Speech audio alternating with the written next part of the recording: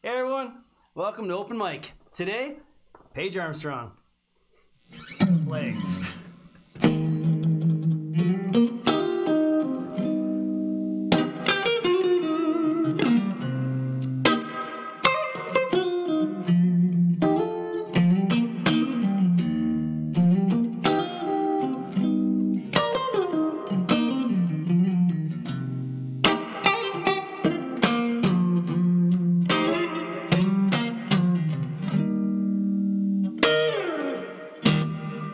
Damn, son. I feel like we've done this before. It feels like it. Yeah, it feels like it. Welcome to the show, buddy. Thank you. I can say we because my buddy Mark, who was with that night, is actually in the audience tonight. Oh, there he is. Yeah, there he is. Yeah, he's behind the other person. We saw you at Club 55, open mic night. Yeah. You got up. Mark was the first one to say, man, this guy is awesome. He reminds me of Colin James, which is kind of funny because you're a big compliment. And then you started playing Brandy by Looking Glass, and that caught my attention because that's like one of the greatest one-hit wonder bands for me. Oh, thank you. Yeah. I love it. The fact that you knew the words too was even Great cooler. story. Great lyrical song. Yes. No, but we saw you there, and I asked you to be on the show immediately, and I really appreciate you being here. It turns out I got a new friend, so whether you like it or not. I'm new to the area, and thank you so much for having me. Yeah, but your musical background is amazing. Like you play full time with Shakira Saeda. Yeah, and I know I got it right. Shakira Saeda. Shakira, yep. And you also have another band on the side, like a Motown band. Legends of Motown. Yeah, it's a lot of fun. Jeez, you're actually going soon to New Orleans to play, right? With Shakira, going down there. How long have you been playing, and how did this unfold, man? Because like you played with some legends too. Yeah, I've done the circuits. I've done bars, cruise ships, hotel contracts, and then the opportunity to play for Shakira came up, and I jumped on it. I asked to audition, so to speak, and she gave me a chance, and it was amazing. I don't look back. It's been the best time. Like honestly, she's made me grow and as a player and as a performer, and also just as someone who appreciates music. I love it. I love your outfits too. I like the call silver. and response. I like the silver. Yes. Call and response. Who's this? This is a company in Toronto. Who does your outfits? Custom made. All really? They did prints. They've done so many like musicians to actors, like so many people. Oh, cool! Because it suits like her. You know what I mean? Like, yeah, you got it because she's just looking at her. She looks funky. She just looks like someone who commands a stage. So you kind of have to be not too much, but just enough to hold your own with her. It seems like. Oh, she's definitely a performer and entertainer. She's also an actress on the side, so really? She does that as well. So oh, nice. That's obviously in her blood. So she's amazing. Must be a lot of fun, eh? Oh. Yeah. I just keep the feel real as best I can, and she brings it out of me to play with.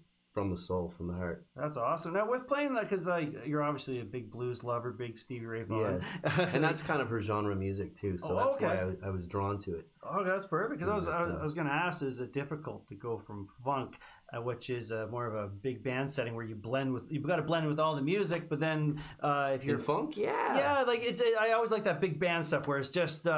you hear the instruments, but they blend so beautifully together. Even like the vocals, everything is absolutely perfect. I just... but then with you're talking about Stevie Ray Vaughan, he's got his backing band, which hold their own, but he's still like this like the center stage is the guitar, right? Yeah, and as a Stevie fan, like I loved his solos and stuff, but he was very funky as well, and rhythmic in his solos as well. But I got a lot of funk influence from LMT, which is local to the area. Yeah, as you're saying, LMT connection. They're like I saw them for 10 years every Wednesday at the Orbit Room, and I was a bartender there at the time, and Leroy was like teaching me, schooling me every time I saw him, and that's awesome. He's just king of the funk, you know, and the whole band is amazing. So well, that's fantastic. Have you ever gotten on stage with him?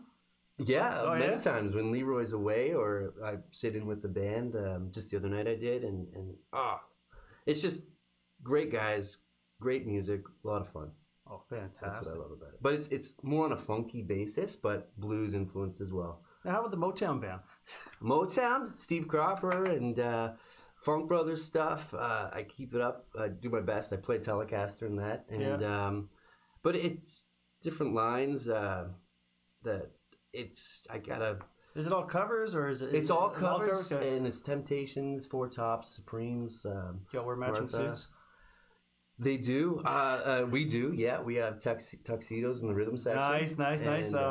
I think we talked about this on a conversation earlier. Is there pips involved? There are, yeah. They're dancing and doing everything, and it's fantastic production. Because I love Gladys Knight. The pips just are. Oh yeah, they're the best. We do some Gladys. And, actually, what did she say? They asked her if she ever danced. One time, the pip said, "You know what? Leave the dancing best. Leave the dancing, yeah. No, that's how it is. You just sing, all right? Right. No, definitely. I can't go wrong with classic music. Like no, the 60s. It's just beautiful. But you were saying earlier too, like when growing up and stuff, you were doing a lot of like Eddie Van Halen. We're talking about older guitars you had. You had like a Music Man. Right. Yeah. Learning the guitar, I started. My first guitar god was Clapton. Through my dad, introduced me to Clapton, and then got into Colin James. Yeah. And saw him with the Little Big Band 1, and I think when I was 12, and I was like, he walked out, he had this wireless, and he was playing a Stratocaster, and it was blues influenced and big band, and it was just, I want to do that, you know, what he was doing. And then kind of through Colin, I got into Stevie Ray Vaughan when I was like it is 13. It is appropriate. Because he discovered he brought both him and Jeff Healey with him, right? Steve, he discovered Colin and brought Jeff down, and they were all very close. But and then going back down the chain, and there's so many great blues guitar gods, but it's probably Hendrix that influenced a lot of Stevie. Yeah, and then of course Albert King and all the Kings. So it was just like you just kind of go back all the way back. But so as a guitarist, I went through a bit of a Van Halen phase in grade 10, I think it was. You can only expand your... the more you know, the more you can add to... the more you can create something of your own, right? Yeah, when you first hear Eddie Van Halen on the guitar, you're like, what is that? And then it was just kind of like, oh, it is doable. I could never do a lick of it now because it's just... I went a total different direction. And when I heard Stevie Ray Vaughan, it's just like, okay, no more distortion, just loud tube amp and a Stratocaster and a tube screamer. And that was kind of where I just wanted to go in that direction. Do you know what I'm dying to hear? What's that? You're going to think I'm going to say SRV, right? Steve Ray Vaughan? No. I want to hear some of the funky stuff. Funky? Yeah! No problem, man. Yeah, that's what I got to hear a bit of it. You got the right guitar and everything for it, so let's do it. Yeah.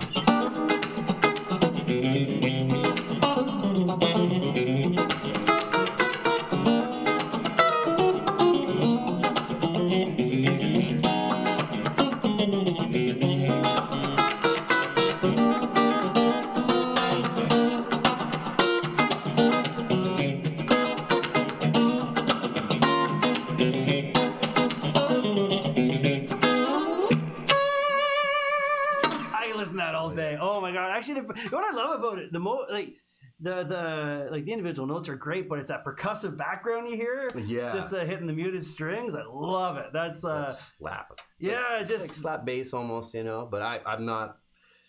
That's not really what I'm good at or anything. But funky. It's more in the rhythm hand for sure. So you like you have a lot of guitars. This I know. A few. But your two main ones are the Tele and Strat. The guitars kind of go with the job that I have to do as a musician that jobs out a lot, I guess.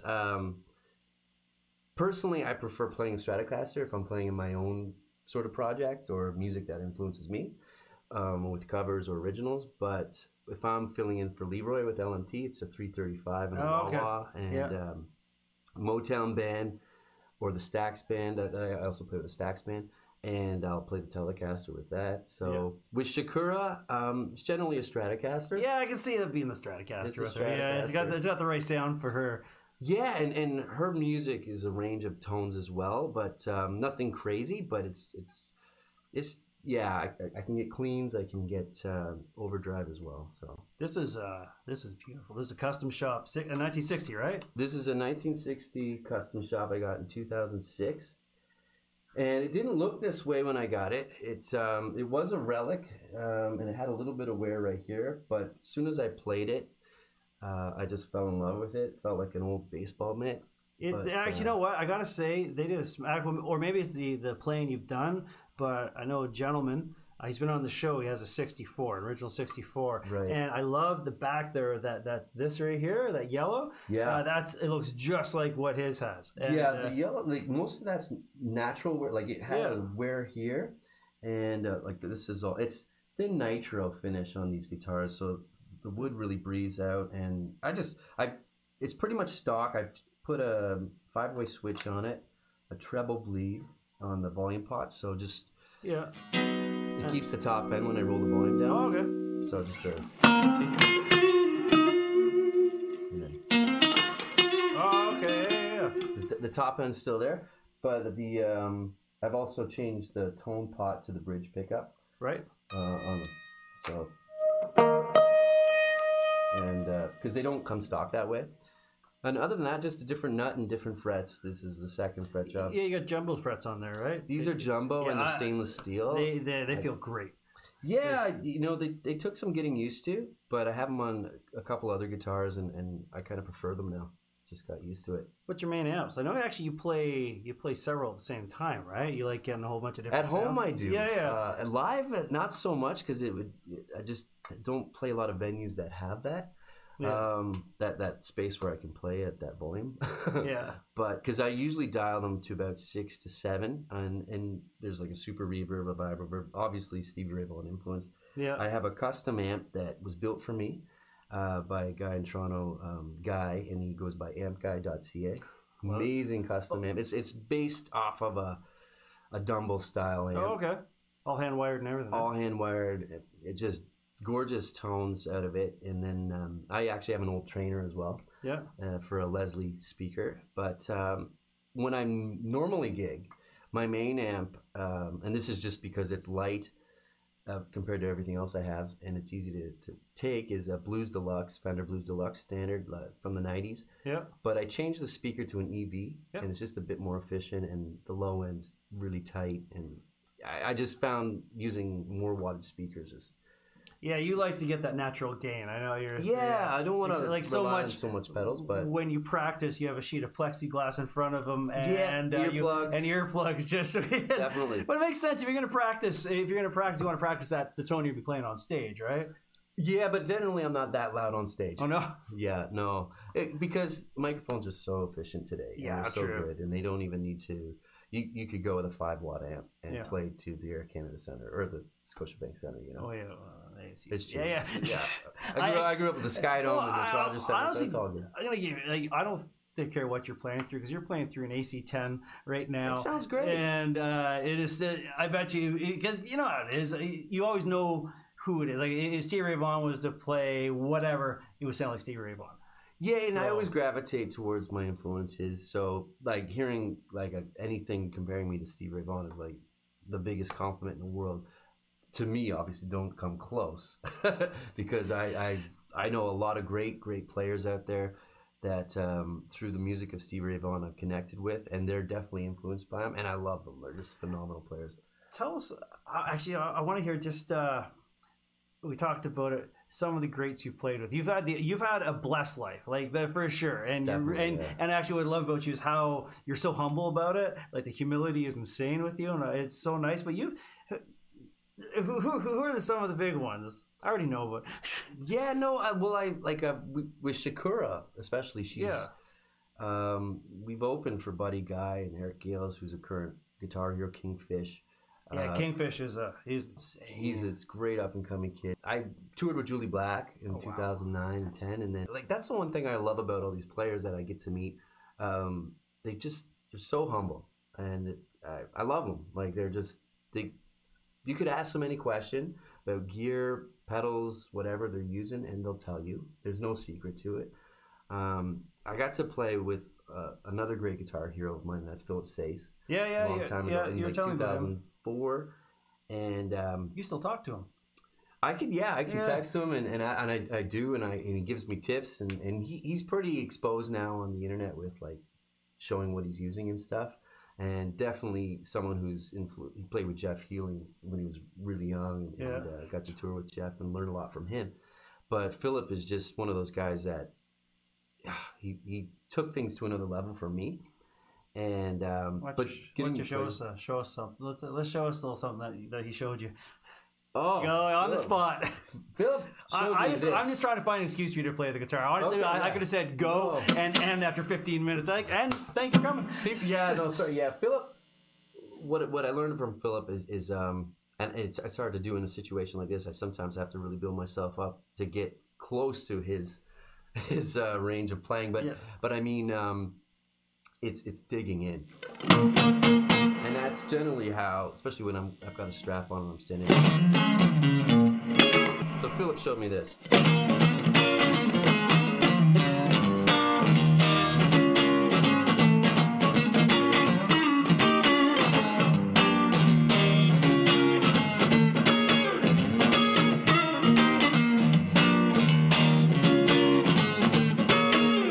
It's just. So you're playing eights, right? Yeah, exactly, right. No, this is it's 11 to 58, and it's tuned down half a step right now. But that's only because when I'm just moving here to Niagara region, I'm just like going to my backing tracks of like any blues or whatever, and sometimes it's Hendrix and it's in E flat, and I'm like, all right, yeah, there it is. So you just moved here recently, right? Yes. So you're doing lessons. You said you're also on your Instagram. You're doing little riffs and stuff. What's the? It's Paige Armstrong Woodshed on Instagram. And Mark, did you hear that? Okay. It's basically you know what? I see so many phenomenal players. Yeah. But then they don't really show what they're doing. Yeah. And for me, it's like, here's a lick, here's a riff, here's a song, and this is what I'm doing. So I'll kind of have a couple video clips where I slow it down.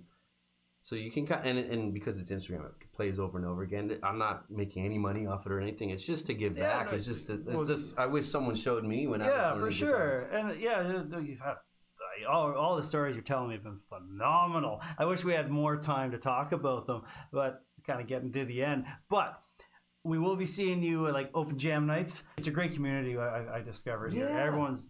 I do a lot of solo acoustic as well. Oh, right on. And you kind of have to do a bit of everything when you're being a musician full time. So I do teach on the side. Yeah. And I do personal training as well. Oh yeah. I'm getting back into that. And then when I'm not touring, and so I try to stay homebound and play locally. And I'm looking forward to the area and meeting a lot of people here. Well, thank you so much. Right. Thank you. I really appreciate it. Phenomenal playing. I love it. That tone, that deep tone, I'm digging it. It's fantastic. I like position 4, but they say tones in the burgers. It's in the fingers, right? So you want to play us out? Sure. Yeah. All right. Just do something a little original.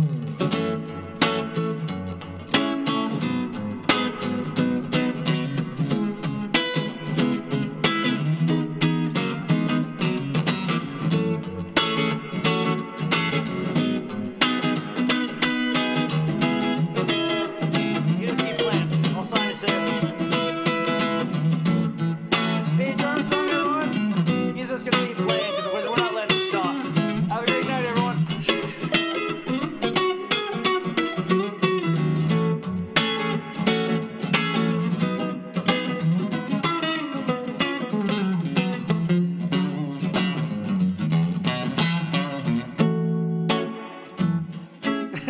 We're like, no. The fade out is happening.